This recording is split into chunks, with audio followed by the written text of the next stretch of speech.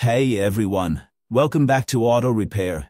If your check engine light is on and you've pulled code P0354, stick around because today we're diving into what this code means, what causes it, and how you can fix it. What is P0354 codes? The P0354 stands for Ignition Coil D Circuit malfunction. Your car's computer has detected a problem with the ignition coil for cylinder number 4. That coil is either not firing correctly or maybe not at all. In most modern vehicles, each cylinder has its own ignition coil. Coil usually refers to cylinder 4, but always check your vehicle's repair manual to be sure. Number 1.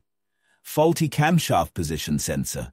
The sensor may be worn out, damaged, or defective due to age or contamination. Inspect the sensor for damage or contamination. Replace the camshaft position sensor if found faulty.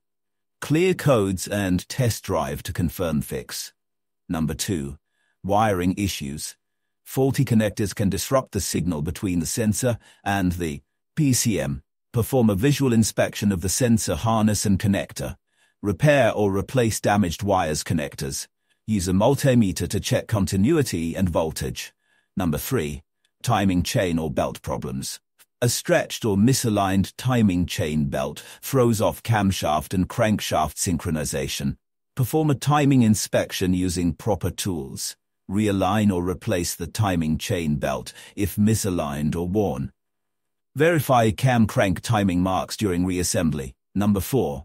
Faulty crankshaft position sensor. Since the camshaft and crankshaft sensors work together, a bad crank sensor can cause false camshaft sensor errors. Test the crankshaft position sensor for signal output. Replace if found defective. Number 5. Faulty PCM. A malfunctioning PCM may misread or misprocess sensor signals.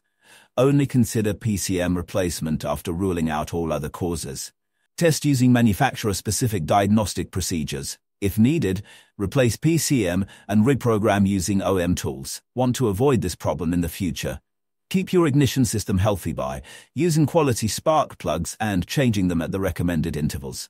Keeping engine bay moisture and oil leaks in check. Avoiding cheap aftermarket coils that don't meet OM specs. Should you replace the coil or fix the wiring? Here's a rule of thumb. If the coil is old or cracked, replace it. If you find damaged wiring or corroded connectors, repair or replace the harness. If multiple coil codes are showing up, you may have a deeper issue, like a failing EQ or ground fault. Thanks for watching. If you found this video helpful, like and comment. And don't forget to subscribe.